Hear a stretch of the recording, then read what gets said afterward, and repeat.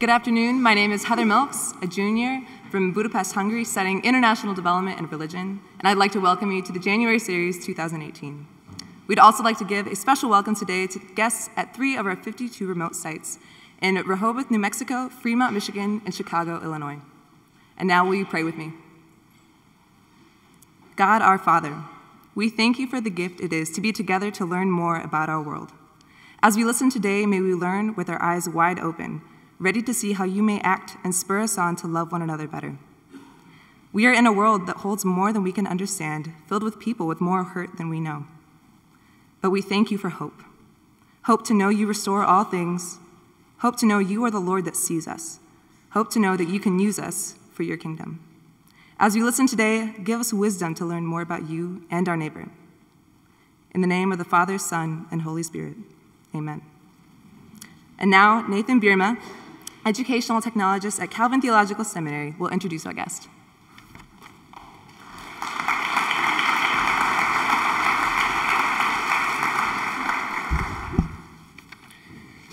"15 years ago, after graduating from Calvin College and moving to the near north side of Chicago, my wife and I began looking for a church. After several months, we realized we'd overlooked a church just 3 blocks away from our apartment building. LaSalle Street Church, with its unassuming name and its 19th century steeple dwarfed by a neighboring high-rise on a busy street, doesn't attract attention. But as soon as we stepped inside, we could tell we were in the midst of a unique and vibrant community. We were amazed by how LaSalle seemingly effortlessly broke down typical barriers of rich and poor, black and white, lifelong and new worshipers. We were struck by the energy of LaSalle's fellowship, worship, and its preaching. When Laura Summer Truax took the pulpit, she spoke with an uncommon blend of empathy, humor, boldness, and wisdom. We had found a church home, and we had found a pastor whose ministry would make a lifelong impact on us. We learned we had stumbled upon a historic era at LaSalle, as the church would soon call Laura to be its senior pastor. We could tell then that her dynamic leadership and the church's mission were a perfect match and would bring years of fruitful ministry. Now, after years away, we still cherish LaSalle as a church home away from home. A few years ago, LaSalle Street Church started making national headlines for the story that you'll hear today. The church we barely noticed when we first moved in down the street was now being featured on Good Morning America. And the coolest church no one else had ever heard of was now the church whose crazy idea everyone was talking about. We were delighted.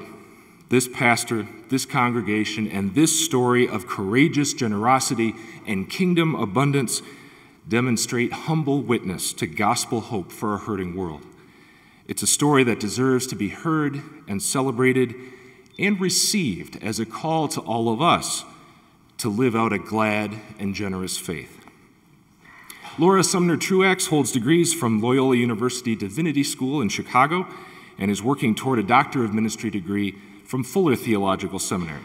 She serves as teaching pastor for World Vision and the University of Chicago Divinity School. She is the author of a searing faith memoir called Undone, When Coming Apart Puts You Back Together, and is co-author with Amalia Campbell of Love Let Go, Radical Generosity for the Real World. And Laura will be available in the West Lobby to greet you and sign her books immediately following today's presentation. Calvin College is grateful to Holland Home and ICN Foundation for underwriting today's presentation. Please welcome Laura Summer Truax.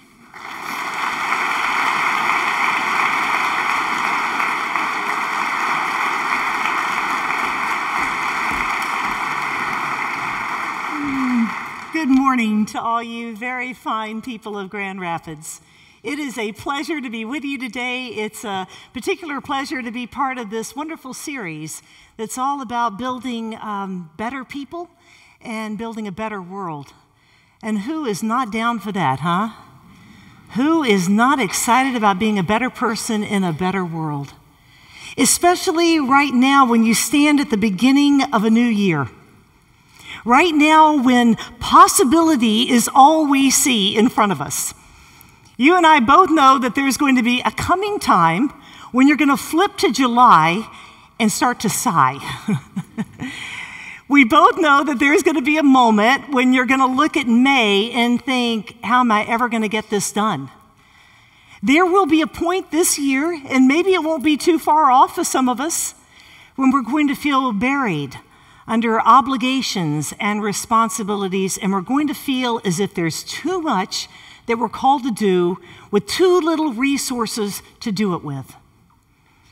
But not today. Not today on the second week of January, not on January 11th.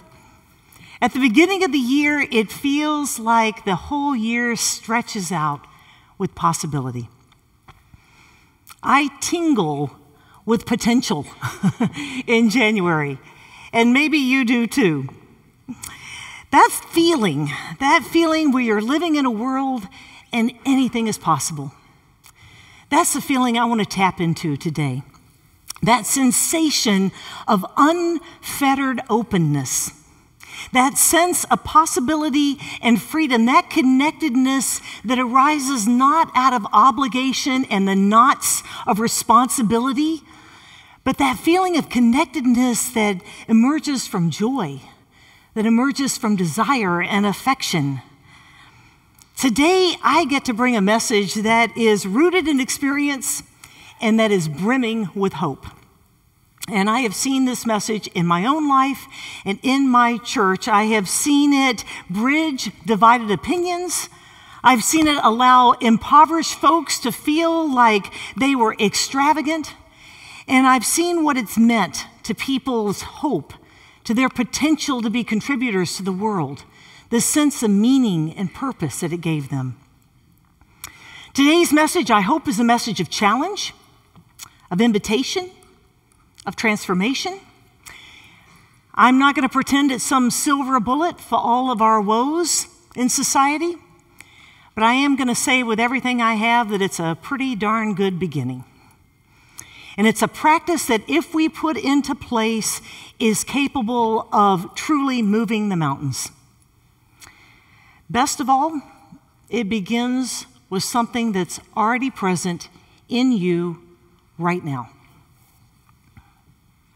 What if I was to say that right now, sitting where you are with the stuff that you came with and all the worries and all the other of it, what if I were to say that right now in this room, you have a superpower capable of improving almost every aspect of your life? That right now you have a power that is virtually guaranteed to make your life better. That you would literally flourish when you use this power. And not just you would flourish, but the friends of your friends would flourish. Researchers tell us that when we use this power already given to every single one of us, when we exercise this power demonstratively, we have increased energy, greater empathy, and more happiness.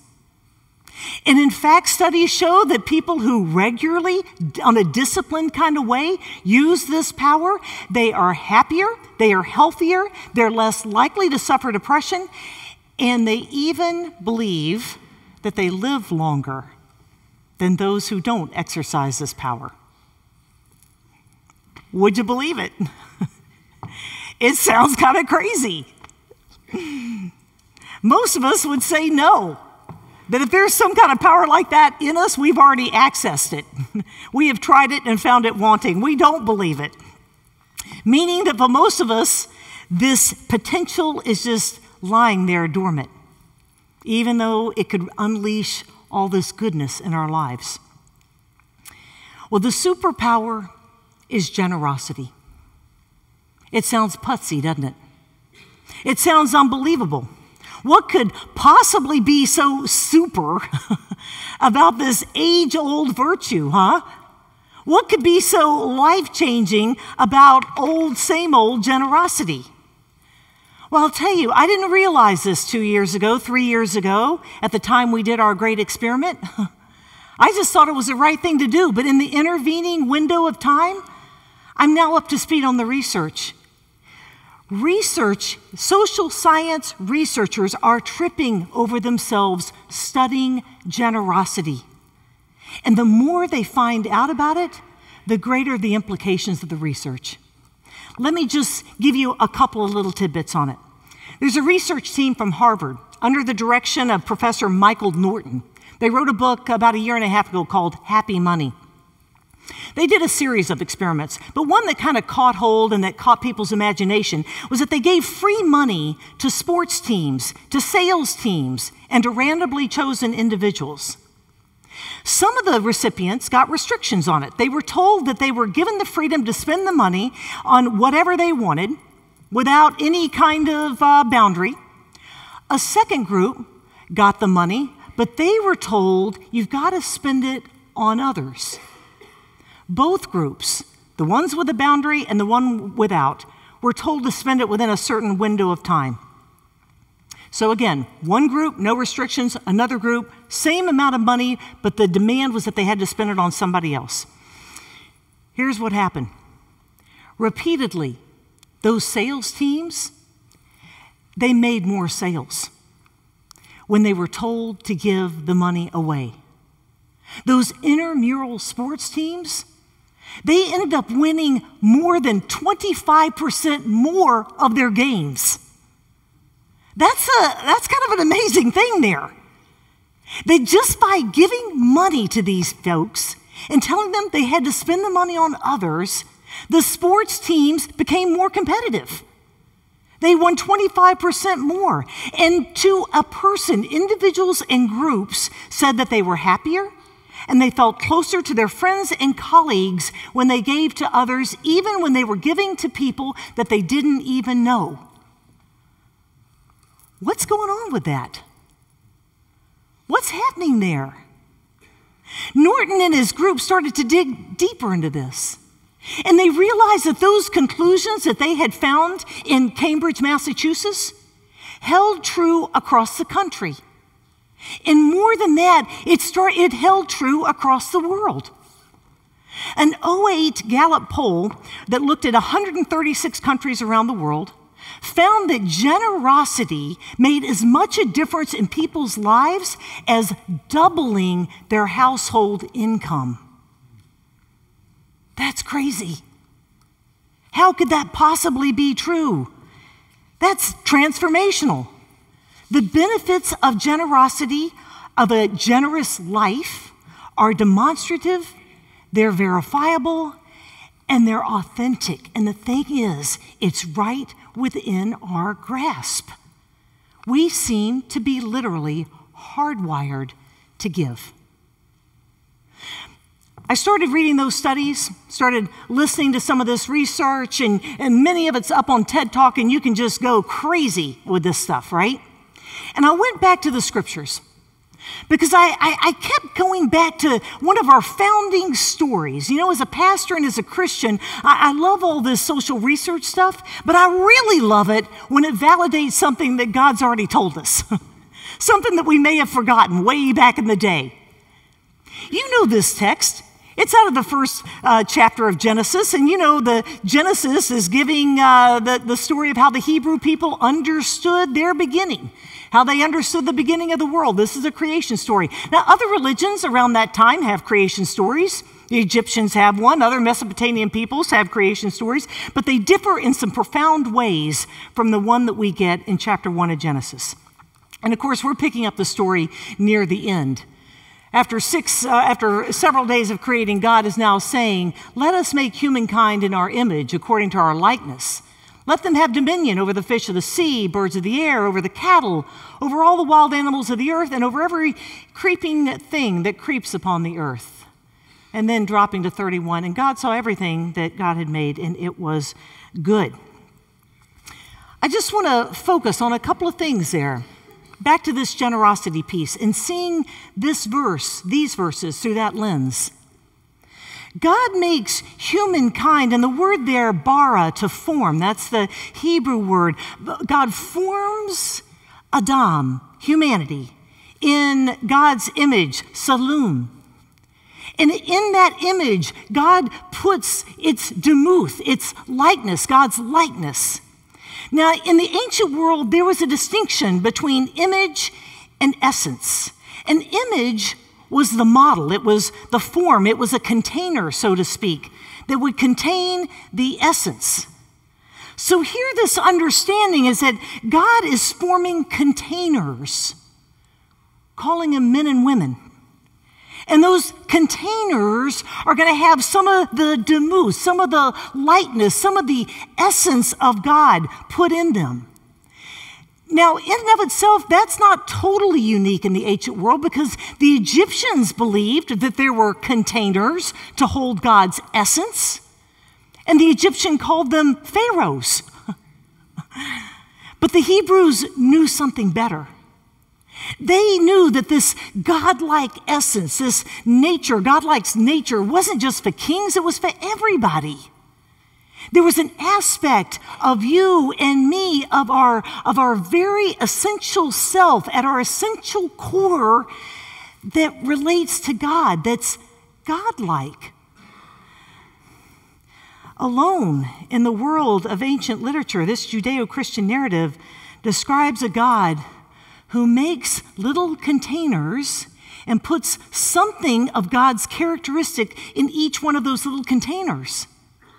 And then what we see in these verses is that right after those little containers are made, this God, this creating, awesome display of power God, then hands over this very creation, the stuff that God called good, the precious creation, hands it over to God's containers and says, now do something with this. Now allow this to flourish. Now steward this.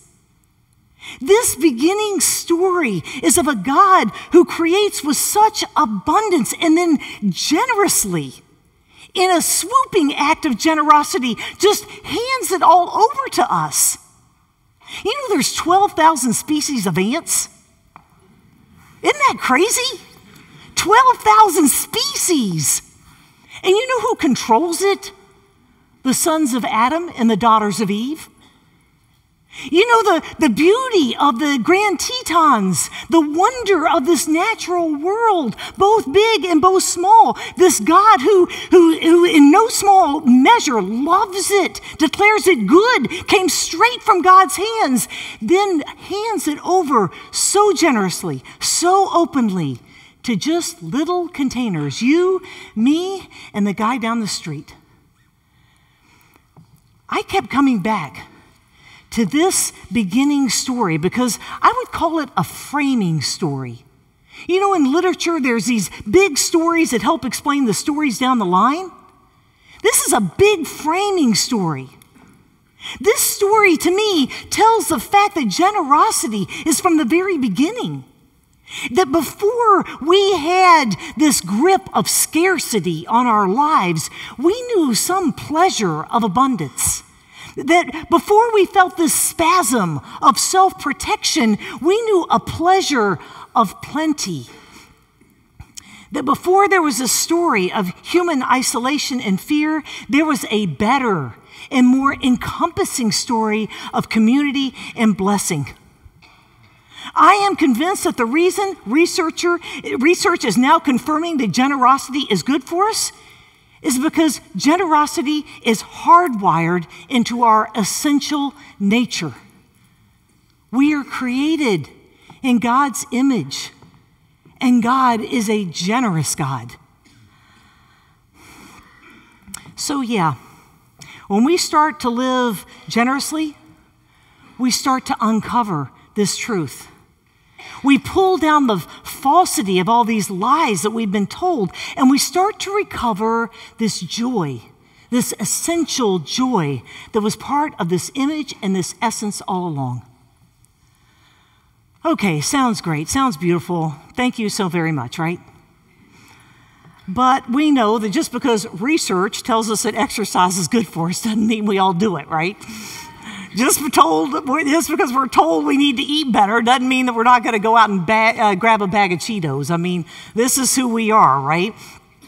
And just because God's word says that there's a better story out there, a better way of living, a more generous way of living, doesn't mean that we're all going to run out and do it. I get that. We don't follow that advice necessarily either.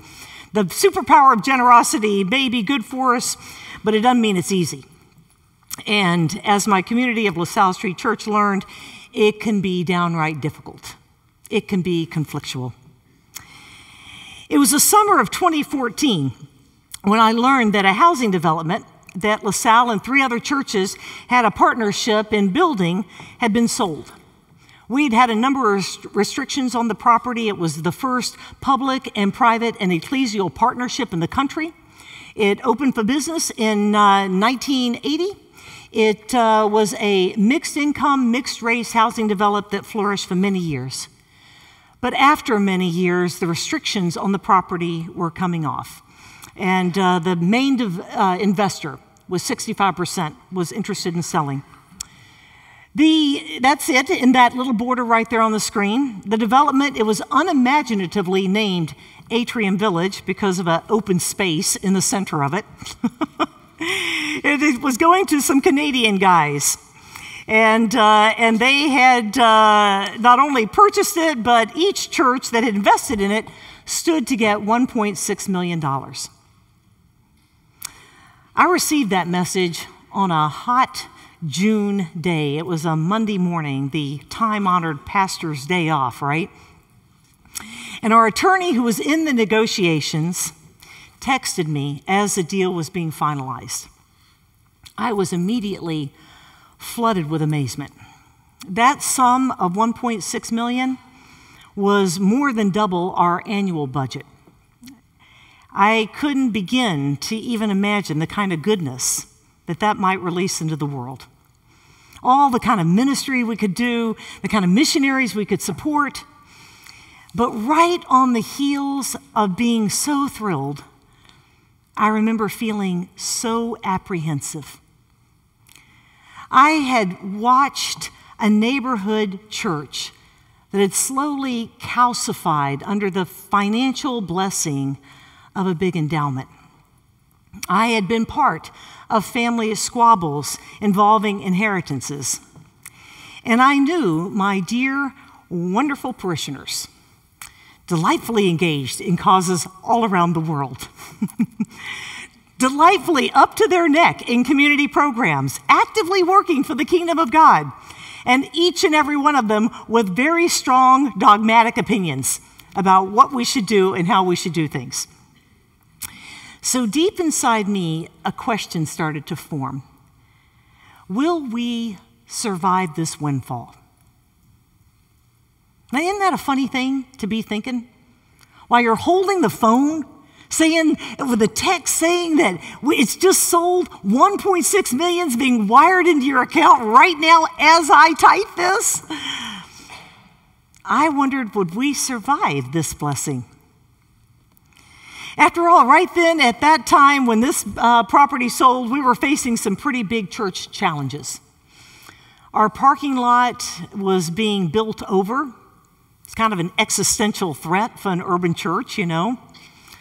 We had a big hole in our budget that was growing.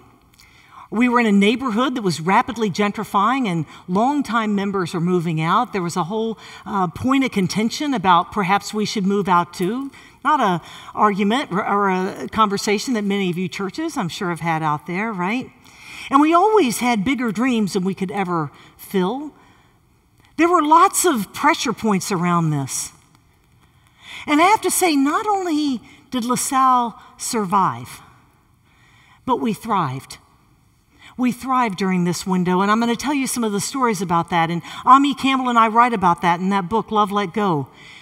As individuals and as a community, we emerged with a greater sense of connectedness, a greater sense of vision, a deeper respect for those around us, a reawakened awareness of how much beauty and goodness there is right there in the world. And I'm convinced that all of those graces only came about because we went back to that framing story. Because we went back to this fundamental posture of generosity. We went back to this blessing and how God had blessed in the Garden of Eden, this kind of open-handed way of holding these things. We wanted the Genesis story to be our story. Our first decision and one that surprisingly to me, because I didn't know anybody was going to know anything about it, but the decision that caught the attention of literally people all over the world, and it's with a lot of amazement that I continue to say that, was this decision to give the first 10%, $160,000, to every one of our congregates. We distributed $500 checks to folks on this first September morning. It was the morning when we broke the news of the real estate sale. Nobody outside of church leadership knew it was coming. By the time of the second service, we had people I had never seen in my life. They were lined up outside Fellowship Hall, all declaring that they were longtime congregants of LaSalle Street Church.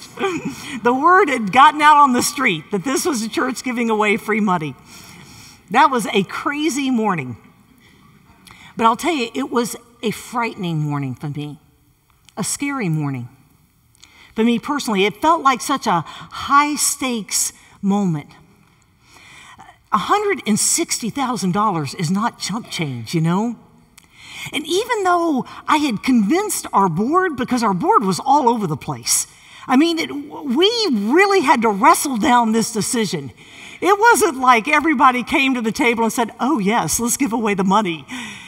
It was a protracted, intense, vulnerable, hard-hitting conversation.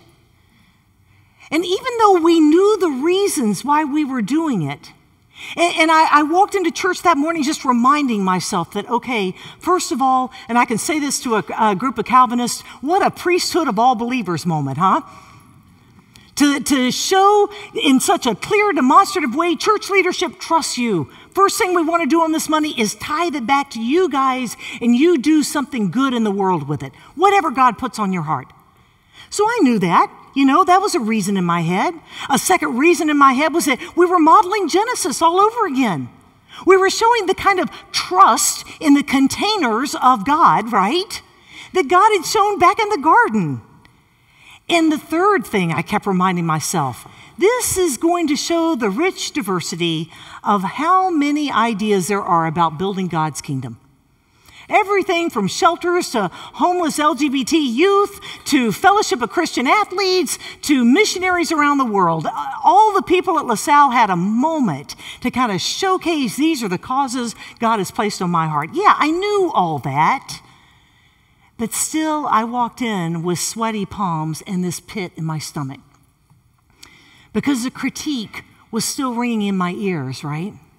Because the stories that this isn't what you normally do were still blinders around my eyes. Because I had a lot of ego invested in this. And because I didn't want to be known as the pastor who squandered the money. I was afraid. What we were about to do was really unusual. You know, it strikes me that doing anything that goes against the norm is a little terrifying. At least if you're a person who, you know, normally presents as somewhat normal, which I think I do. People who normally just buy the scripts that are sent to you, you know, who just kind of live out what's normally out there, you know. Let's be prudent. Let's put some in this fund. Let's do something over there. Let's kind of, you know, save for the proverbial rainy day. This was so outside all of that. I suspect that that's what makes generosity hard for many of us.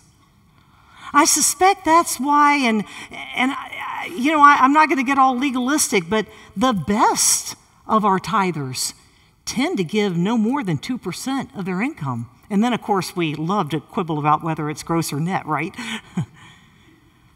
I mean, I think that's why generosity is we're so unaccustomed to the radicalness of it, because we don't hear those stories very often. And I think I have time to just give this quick aside, and I'll just do a shout out to this guy. I know many of you guys have read Philip Yancey. Well, I was in a conversation with Philip, and it wasn't a private conversation, it was a public conversation, so I think I'm in fair ground saying it. But Philip was talking about how, at least back in the day, a few years ago, you didn't get a deduction if you gave away any more than 50% of your income.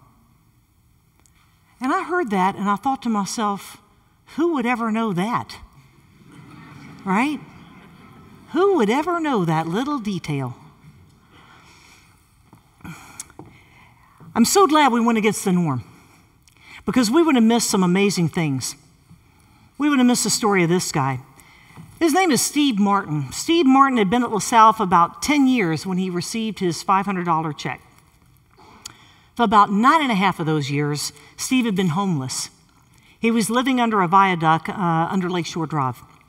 A few months earlier, just a few months, that summer in fact, some church folks had helped him get a one-room at the Y, which is where he was living that September morning. I suspect most of us could have seen Steve and thought, you know what, kind of you're the charity here. It's okay, Steve. You've lived on the streets a long time. You're just trying to get yourself in order, maybe paying for therapy or whatever kind of essential needs you have. Maybe that would be an okay, reasonable thing to do. But Steve heard that story from Genesis. He didn't see himself that way. He saw himself on a world stage. This $500 allowed him to live large. So what Steve did with his check, he held it for a couple of weeks, and then he came back into my office. He didn't have a checking account, so we had to endorse the check back to the church to get the cash. He took $400 of that cash, and he went up back to that viaduct. He rounded up his group of friends, and they all went to the movies that afternoon. And then he took them to what he called a real restaurant meal. And he told me later, when I was just filming a little clip on him, he said, for that afternoon, we were just a group of regular guys. That was a story that Steve started to live in.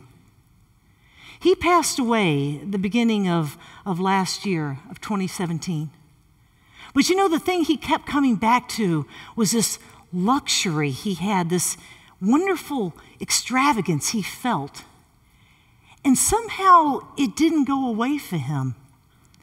Even right up to his death, he was having people guess into his one room at the Y on his little hot plate, making grilled cheese sandwiches for people.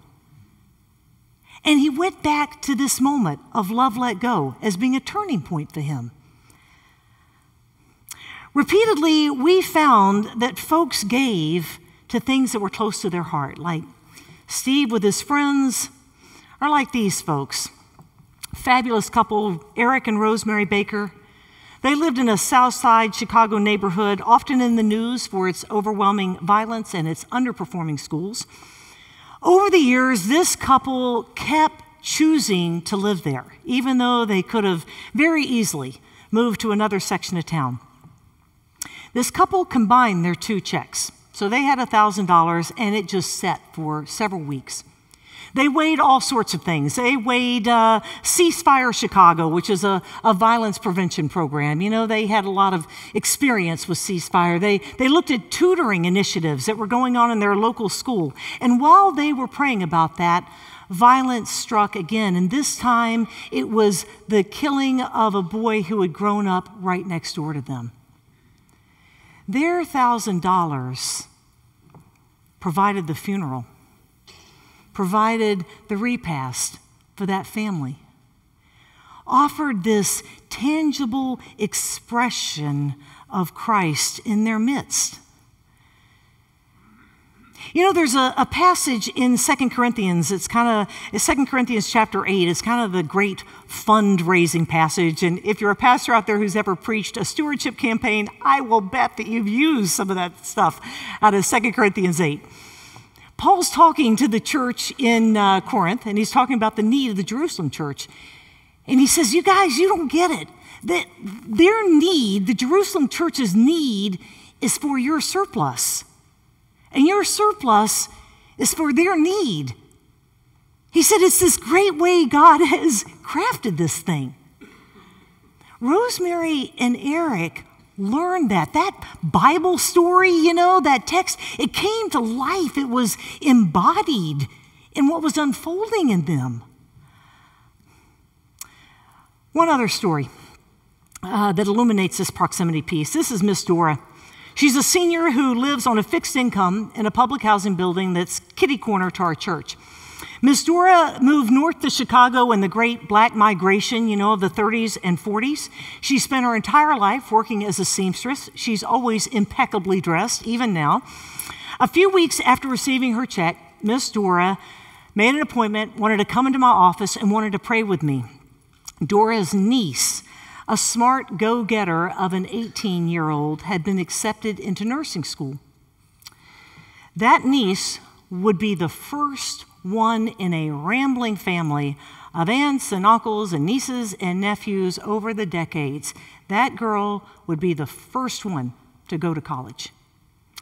Scholarships had paid for almost all of it, and Miss Dora wanted me to pray with her to see if perhaps her check could go toward the niece's books. We prayed. We both believed that the Lord answered affirmatively. Equally wonderful was the way some leverage their social capital. And this is what the studies on generosity say too, that there's no right way to do it. There's just a lot of wonderful ways that are all pertinent to each one of us as individuals, right?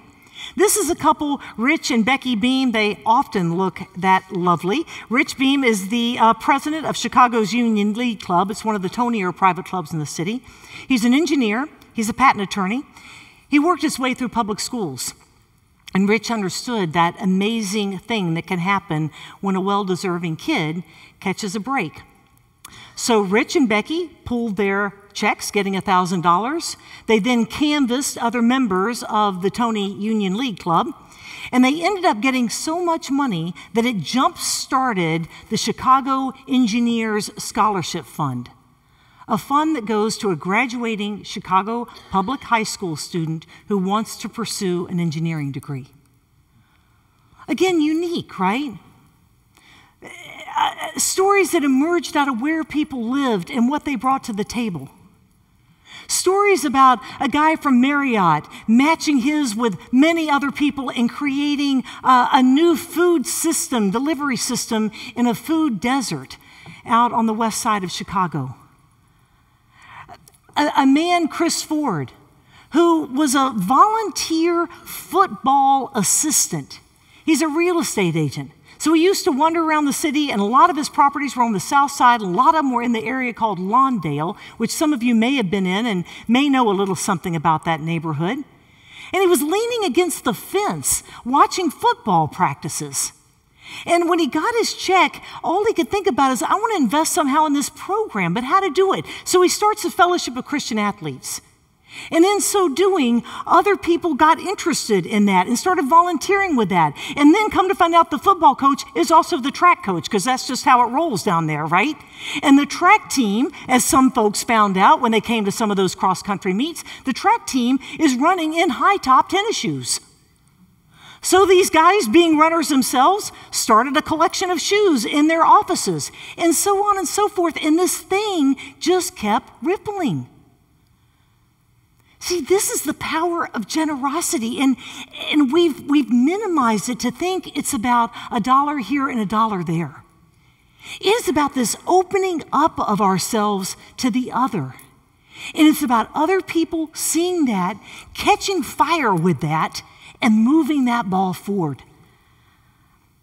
We also had big dreams that were complicated and still haven't happened. One woman who works in a Catholic university with an interfaith chapel, she had this big dream of being a generous space for the Muslim students. And the Muslim students needed to wash their hands before they do their prayers. So she just wanted to install a little sink next to the interfaith chapel. Sounds great, right? Sounds like the kind of generosity that starts to build a different kind of community, doesn't it? That's still tied up in bureaucratic red tape. Still seeking approval, still seeking more funds. But good ideas, all of them, good ideas. And here was one of our biggest learnings. And this is where I'll kind of like go to a close.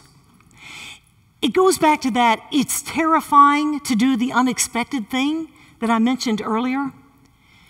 Generosity has a way of blowing the lid off our imaginations. We started to realize that the way things are, these systems, these divisions, these patterns, they're not set in stone. This is not, the way this world is not necessarily truth from on high to be there forever and ever, amen. These are constructs that we created from patterns and narratives that we were told, labels we learned, language we used. We realized as a community and individuals, we realized that there were injustices, that there were situations, that there were very structures that we could change. I know it sounds incredibly cliched to say, be the change you want to see in the world. But you know what? That's what we started to understand. Not at a head level, at an experiential level. We could be the change we wanted to be in the world. So after the $160,000 was given out, we still had what one senior was calling the big money, right?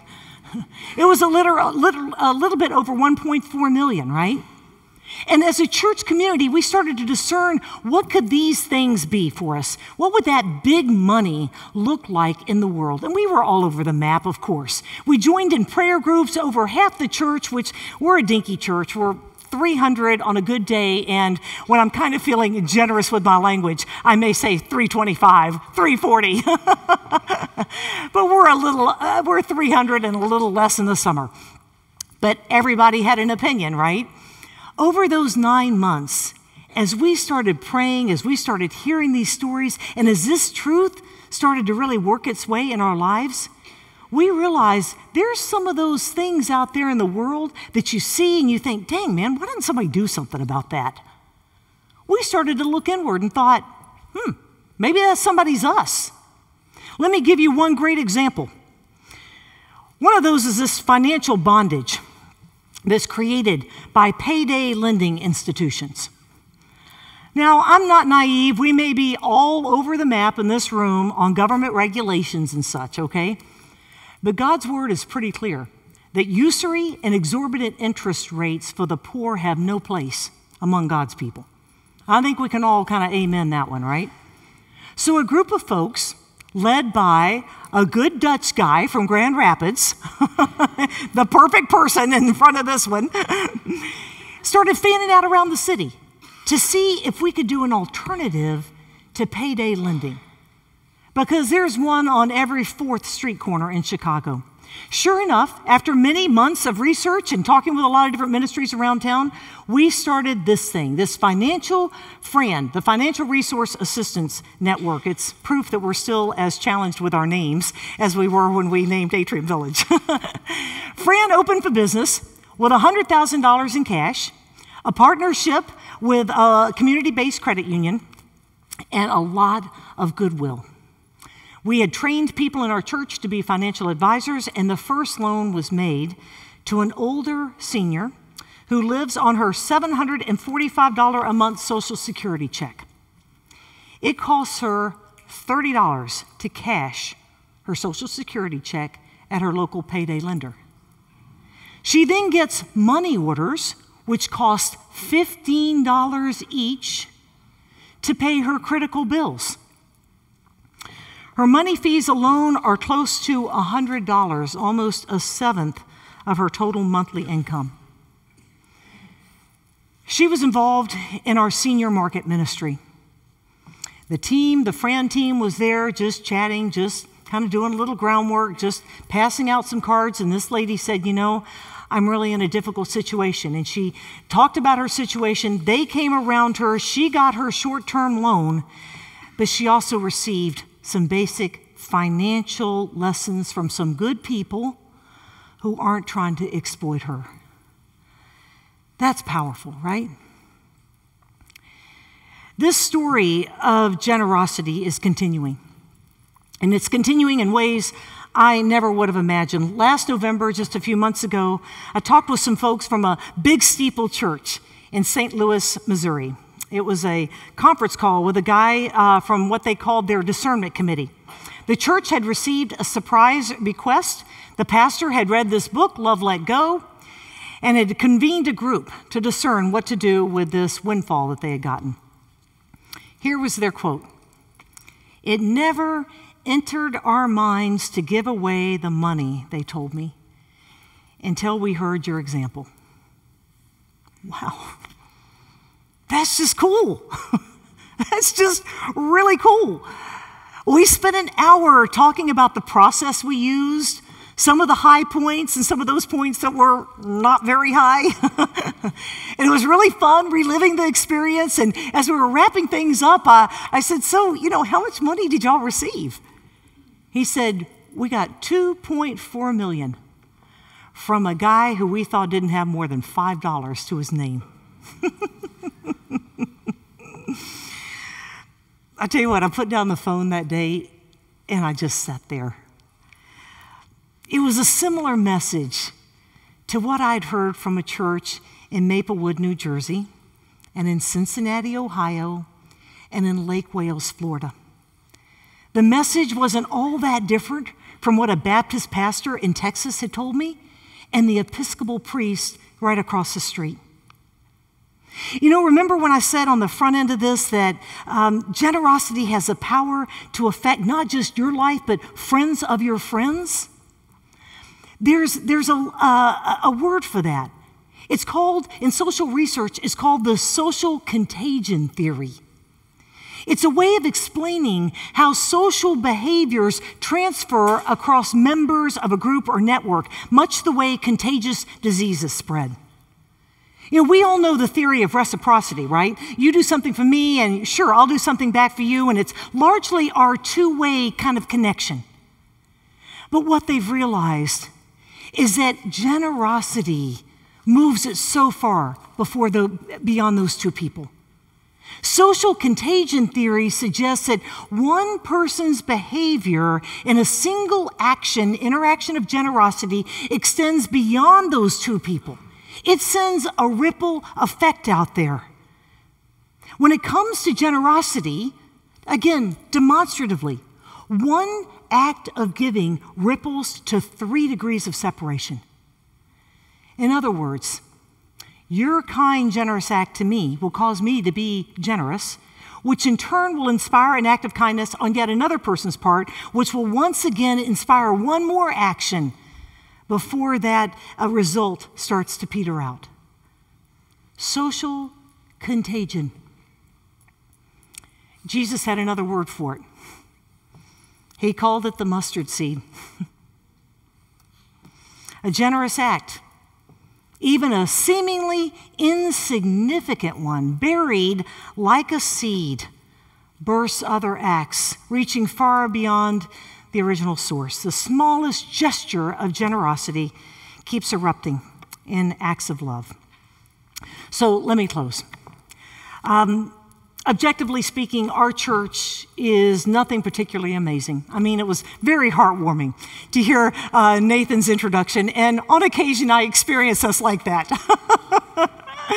I mean, I am crazy in love with my people, but most of the time we bicker and we stew and we drive each other crazy. We're just like that, right?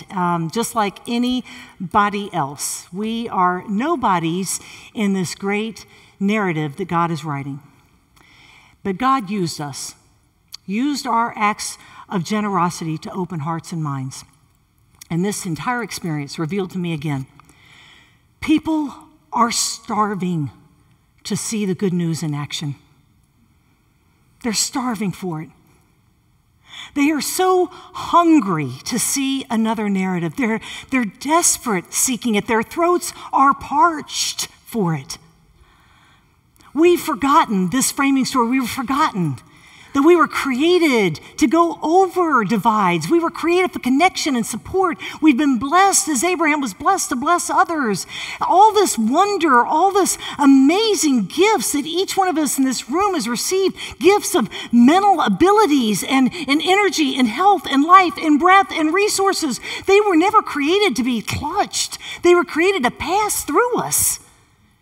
For us to just be this permeable membrane that it just moved on through. That's what we tapped into. LaSalle had a public moment to just do what each one of us is hardwired to do. I'm so grateful we took it. The good news is that each one of us can take it too. You and I sitting in this room today, we have so much more than $500 or a combined $1,000. We have so much more in worth than $160,000. You're God's image, the container, the vessel. Put here in this time, made incarnate, in flesh, if you want to say it that way, for right now, at this moment in our history. You're created to show the world something of God. You have been given this ability to build a new future. In time, in care, with heart, mind, and purse. You have the power to change the world. So be of good cheer. God is actively at work, and be bold, because Jesus already broke all the norms. And live as generously as God has so richly given to each one of us. Amen.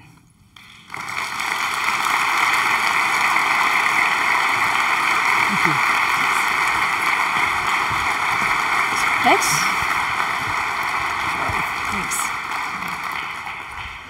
I'm Karen Salpe from the English department, and I have some questions, Sure. or other people have some questions. Several of our students have asked questions along the lines of what can a college student with limited financial and maybe time resources, how can they practice generosity? Yeah.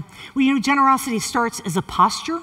And I had the great pleasure of chatting with students a few hours ago. It starts with the disposition of being in the world. It starts with a way of really imagining yourself not being like this, but being like this.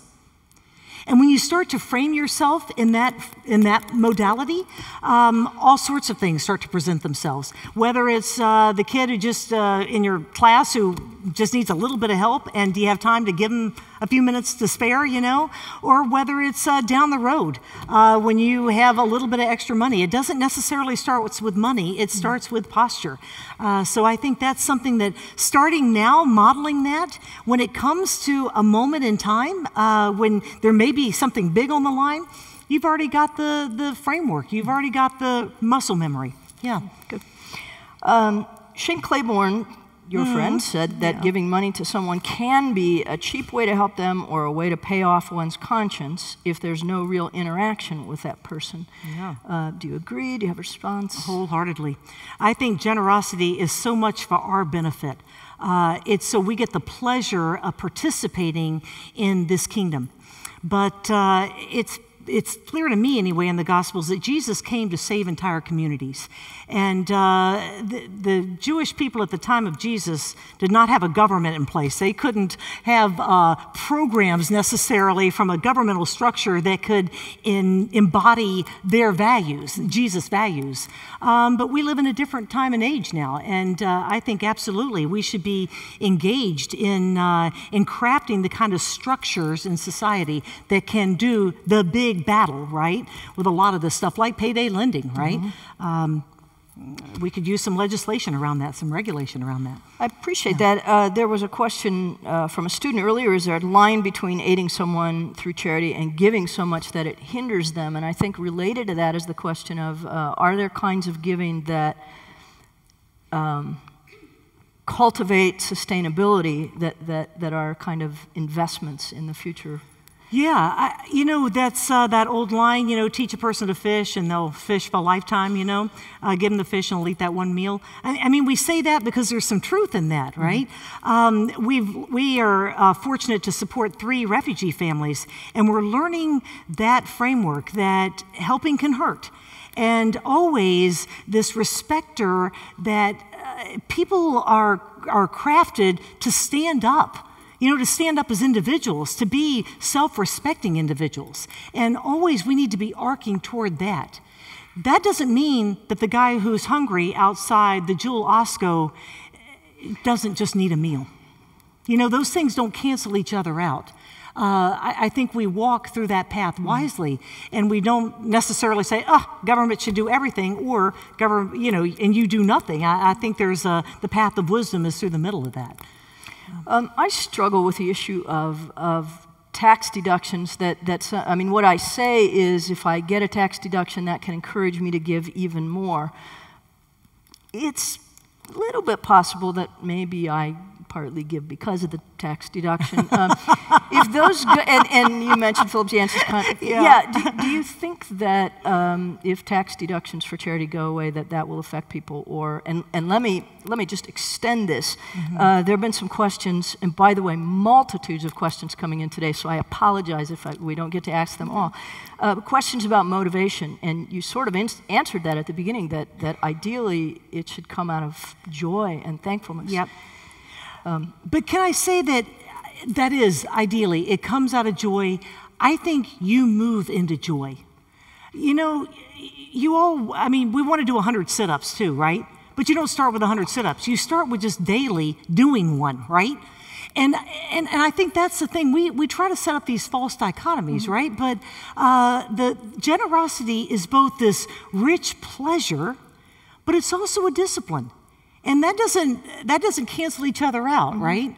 So about tax deductions, every church leader is doing a deep dive into this. There are some things I do because I just do it. Is it good for me? Yes, it's good for me, and it's good for the world. Do I think that it's helpful when government allows people to make choices that are good for them and good for the world? Yeah, I do. I support, heavy taxes on cigarettes, for instance, because I don't think it's good for people, right? So I think that we can support, right, government offering ways for people to do good. I also say, and I'll be as fast as I can, that I think we can feel like somehow our motivation, we're going to reach a point where our motivations are 100% pure. They're not, right? We all know that we are complicated people, and we just keep focused on Jesus and keep walking in that way, and hopefully our motivations become increasingly purified in the light of Christ's love, I have a couple questions here about what happened after Atrium Village was sold. It's a mixed income, or was a mixed income community. What happened to the folks living there? Yeah, thank you. And this is something I would really solicit your prayers on. We fought hard, every one of the churches did, to put a new restriction on Atrium Village, on the new Atrium Village, asking that not 10% be set aside for low-income folks, which is the City of Chicago mandate, but rather 20%. We had a contract. We had that in legal writing. And we heard this summer that the developer is trying to get out of that through a lot of different maneuvering. So LaSalle and the other churches have joined back together. We just recently got some pro bono legal representation on that, and we're going to fight it with everything we have. We think that we have a legal argument. We also know that we're a church of 300 people, and this is the 7th largest developer in the world. So we might go down fighting on that one. But keep that in prayer, because that's something we fought very hard for. And the people who were moved during that, because it's being developed right now, and no new buildings have been occupied yet. They won't be occupied until next summer. The people who were moved out were moved to kind of a landing zone and were given first right to move back in. Okay. That's also in the contract. Also what the developer is trying to wiggle out of. here's a question, and I'll preface it by saying that not too many years ago, Richard DeVos spoke at the January series, and I don't remember if he talked about it in class or in the talk, but he mentioned that he's quite a philanthropist in the community, and he gives publicly, and he says he gives publicly, wants people to know he's giving, in order to encourage others to give, to say, if he can do it, I can do it. Should we give publicly so others are encouraged to do the same, or privately to preserve humility like Jesus teaches in Matthew 6? What's your thought about that? Well, you know, there's two ways of thinking about that, of course, you know, what you've just named. There is a pretty big body of work that when Jesus is praising the widow's mite, what he's really doing is complaining about the system that requires a widow to give her last few cents, right? And there's some thoughts around, like Philip Yancey, I'll tell you, that opened my imagination, right? And I'm sure if I was to hear Mr. DeVos speak, that would have opened my imagination. So again, like all these things, we think that we can have this one hard line and apply it to every single one of us in this room, but the reality is that following Jesus is more complicated than that. And I think there are some times when you need to stand up and say, and I've had to say, you know, my husband and I really believe in this. We believe in it to the tune of X. And then there are other times when that would have been hubris all over it. And what we needed to do was to give sacrificially and give without anybody in the room knowing it. So again, I'm sorry that we don't have those clear lines all the time, It's been a right? series of easy answers to easy questions, so we think. Pastor Laura will be out front to sign books and greet you and answer maybe more questions. Yeah. Thank you all for coming. Thank you. especially. Thanks. Appreciate it. Thank you. I didn't leave as much time as I wanted. Sorry.